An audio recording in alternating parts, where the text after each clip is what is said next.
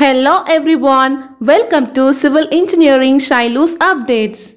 When we go to purchase a flat or a house and when we first meet builders, developers, brokers and real estate agents, they use some terms like carpet area, built-up area, super built-up area, loading factor, etc.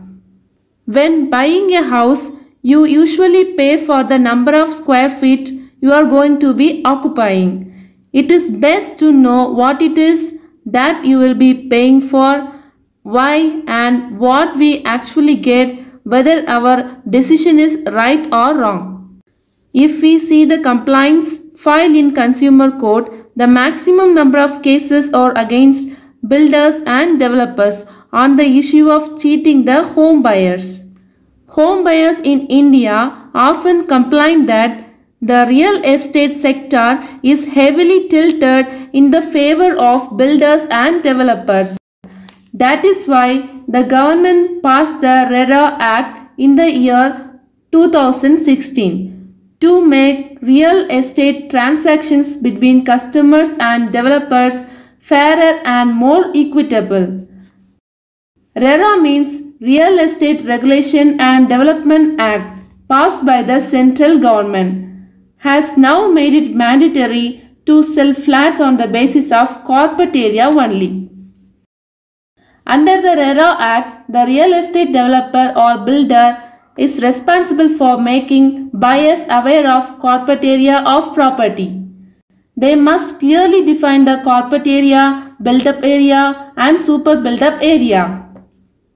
The prices of the property must be based on the carpet area and not on super built-up area. The home buyers have every right to know about carpet area because this is the area where many people get cheated. So let's start with carpet area. Carpet area is also called as net usable floor area. It is the space where one can spread a carpet, or it is the area on which you can place your furniture.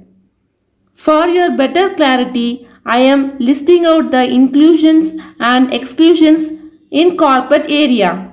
According to RERA Act 2016, carpet area is the net usable floor area of an apartment or house which includes area covered by internal partition walls, living room, kitchen, bedroom, bathroom, toilet, staircases within the house or flat. Carpet area excludes external area, common areas, exclusive balcony or veranda area, lift and lobby, clubhouse, exclusive open terrace area, flower bed. Now this brings a clarity which was not there before RERA was introduced. Now what's the difference between RERA carpet area and carpet area? The only difference between RERA carpet area and carpet area is the thickness of the internal partition walls. In RERA carpet area, the thickness of the internal walls is included, while in the general carpet area, it is excluded. Approximately, there is a 5% difference between both the carpet area. RERA carpet area is 5% more than the general carpet area. For your reference, this is the plan of 1 BHK flat. And this is the carpet area which is marked in blue color. How to calculate RERA carpet area? It is easy to calculate RERA carpet area because the carpet area in your apartment is between 70% to 90% of its total built-up area. Let's take an example of a real apartment carpet area calculation. Suppose an apartment has a 2000 square feet built-up area and 70% is the general carpet area. Then 2000 into 70 divided by 100, you will get 1400 square feet as the general carpet area. Approximately, there is a 5% difference between the general carpet area and RERA carpet area. Here the RERA carpet area is 1400 plus 1400 into 0.05. So you will get 1470 square feet. There is also a formula to calculate RERA carpet area. RERA carpet area is equal to net usable area of the apartment, which exclude external walls, terrace area, balcony area and veranda area, plus areas of internal partition walls. Now let's discuss about built-up area. Built-up area is the sum of carpet area, area of exterior walls, area of interior walls, balcony, exterior staircase, service shafts, exclusive terrace, other livable areas if any. The built-up area is 70% to 80% of super built-up area. Here I am showing the plan of 2 BHK flat, which you can compare and you can refer this plan, in which green color shows carpet area, blue color is added for external walls, balconies, services, shafts. It all comprises of built-up area. Built-up area excludes open terrace area, lift and lift lobby, common staircase, clubhouse, swimming pool, etc. How to calculate built-up area? Usually built-up area is 10% to 15% more than the carpet area. So if your RERA carpet area is 1211 square feet, then the built-up area will be 1211 plus 1211 into 0.10. So you will get 1332.1 square feet, and 1211 plus 1211 into 0.15. So you will get 1392.65 square feet. Built-up area will be between 1332.1 square feet and 1392.65 square feet. Now let us discuss about super built-up area. I will explain super built-up area with my personal example. In the year 2014, when I was searching for a flat, I came across this complicated situation. There was a difference between the area of a flat which was constructed before 10 years and the area of recently constructed flat. I have two options.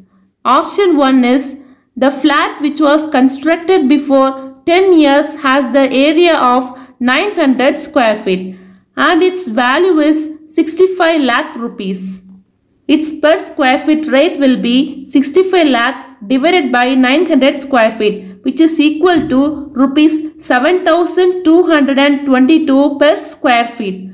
Option 2 is recently constructed flat has the area of 1200 square feet and its value is 70 lakh rupees.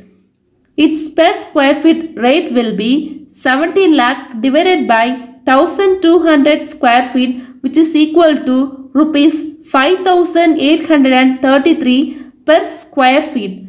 Here you will say that option 2 is better than option 1 because area is more and rate per square feet is also less. But when you visit this flat directly, then you will feel that area of flat in option 1 looks bigger when compared to option 2 flat. The reason was in option 1, 900 square feet is the built-up area. In option 2, 1200 square feet is the super built-up area. When I asked about these areas to a real estate builder, he told me about the loading factor. The loading on recently constructed flat is more.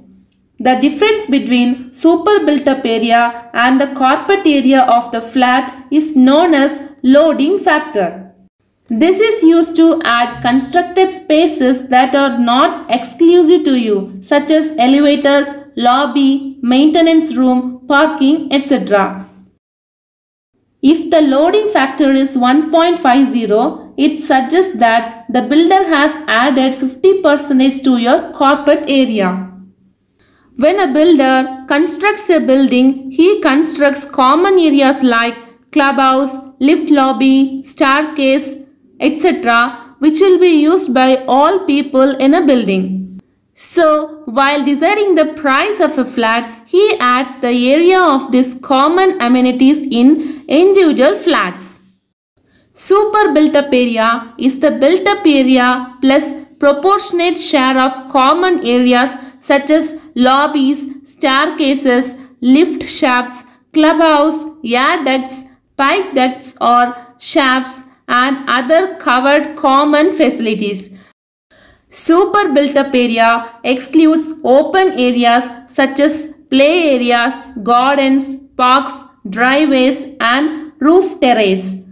Super built-up area is approximately 20 to 40% more than the carpet area.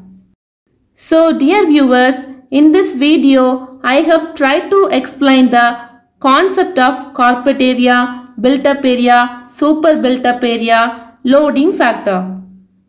I hope this video is helpful to you. If you like this video, kindly do subscribe Civil Engineering Shiloh's updates, click bell icon, click all, share this video and don't forget to give a like. Thank you.